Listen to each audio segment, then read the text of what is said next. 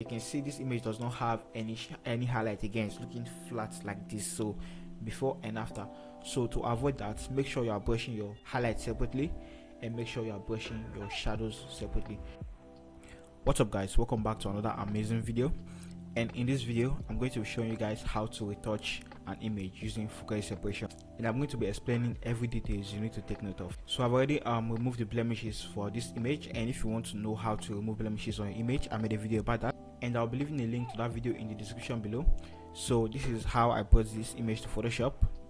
So you can see I've removed the blemishes. So this is the before and this is the after. So right now, after removing my blemishes, I'm going to just run my focal separation action, and I'm using this Retouching Academy focal separation via Gaussian block. So if you don't have this Retouching Academy, you can use any focal separation action which you have, and it's the same thing. It's going to work for you. So I'll just click on my focal separation via Gaussian blur, and also, if you want to know how to get the right blur radius, I have a video for that. I'll be leaving the link to that video as well in the description below. So for this image, I'm just going to be using a focal separation blur radius of 11 and click on OK. So after that, I'll just come to this my layer tab right here. So let me quickly explain this. If you are using focal separation to retouch your image, make sure if you want to use your mixer brush setting to mix the colors on your image, make sure you are not working on your high frequency. Make sure you are working on your low frequency, because the high frequency consists of textures while the low frequency consists of colors. So if I just pick my mixer brush right now and I start brushing on my high texture copy like this, you can see what's happening to the image. It's not making the image look good at all. So I'm just going to undo that by clicking on Ctrl Z to undo. So after doing that, once I pick my mixer brush, so this is my mixer brush right here, and let me quickly show you my mixer brush settings. I'm using a soft round brush, I'm using a clean brush, and this place right here is checked. If you have this other one checked, make sure this one is unchecked, and make sure this place is checked. And I'm on custom, and my wet is on 10, my load is on 30, my mix is on 20, my flow is on 30, and this one right here is on 10%, and then sample all layer is checked. So you can pause this video and check my mixer brush settings up here. And as well, if you come to this your brush settings right here, you can see only smoothing right here is checked. So you can choose to check it or uncheck it. It doesn't really have any effect, but I like leaving my smoothing right here checked. So if you want to come to these settings, all you have to do is click on this brush tool right here, or you come to Windows and you come to brushes. So you can see brush settings right here. So I'm just going to undo that. So since we've gotten that out of the way, I'm just going to come to my layer tab again and make sure my corrective tone is checked. That is, if you are using this Retouching Academy focal separation, if you want to brush, make sure your corrective tone is selected. But if you're not using this focal separation, make sure your low frequency is selected. And then I'm just going to turn off this high texture copy right here. So I click on this eye icon right here to turn it off. So once I turn it off, I'm going to get a blurry looking image like this, which means I've gotten rid of all the textures, and what I'm seeing right now on the screen is my colors. So I'm just going to be mixing my colors to make sure they are looking even and smooth.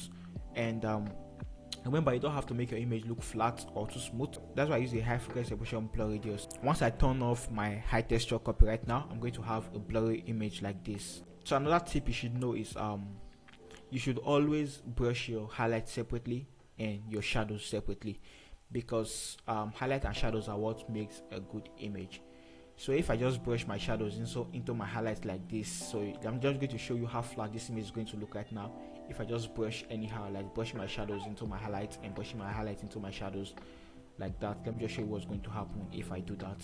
You're going to see this image is going to look all flat. So let's see. So this is the before and this is the after. You can see this image does not have any highlight. Again, it's looking flat like this. So before and after.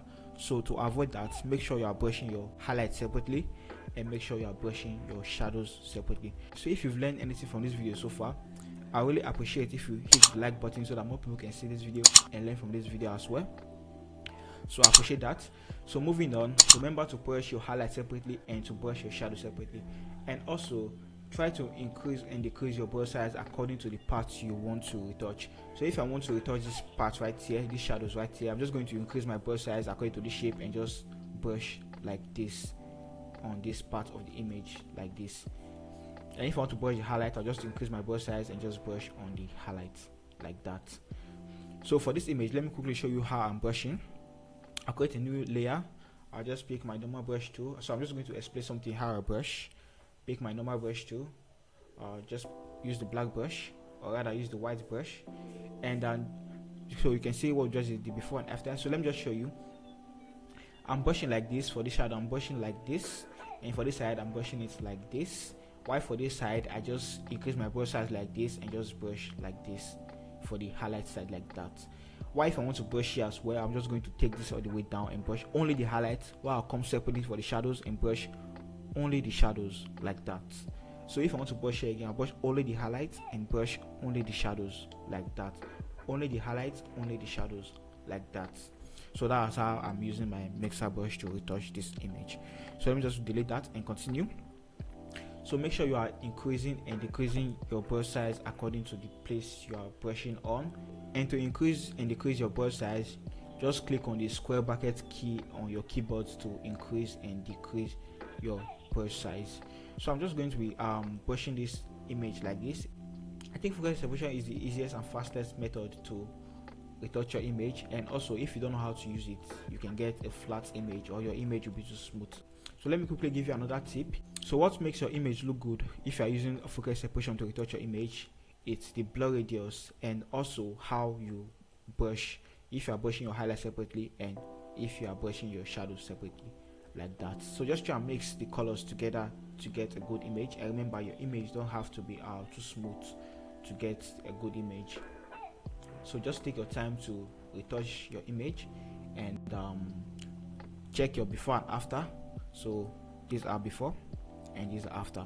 These are before and these are after. You can see how good this image is right now, before and after.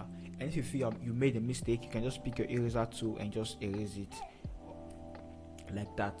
So let me just quickly continue brushing. Pick my mixer brush again, and I think I make an error here, so I'm just going to fix those errors here like that. So if you don't have the patience to use dodge and burn, make sure you are using focus separation to retouch your image. If you want to learn how to use micro dodge and burn to retouch your image, I have a video for that, and I'll be leaving that video at the end of this video so you can go watch it. So let's quickly see the before and after. This is the before and this is the after. This is the before and this is the after. So you can see how good this image is.